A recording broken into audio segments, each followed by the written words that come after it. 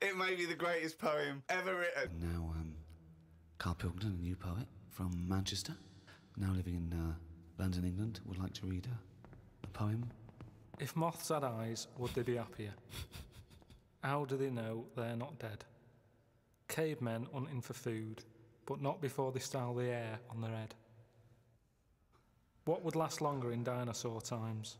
A blind man didn't stand a chance. Not with all them rocks about. I'd rather be a blind moth. He said it as though the last bit was going to rhyme. He said it like it was going to rhyme. Oh, God. No, It's amazing. But I think he feels as though the final line, I'd rather be a blind moth, is going to be one of those great, you know, a summation that somehow the moth is a metaphor, the caveman. No, but there's all no I'm doing- metaphor in that. He really does mean he'd rather be a blind moth.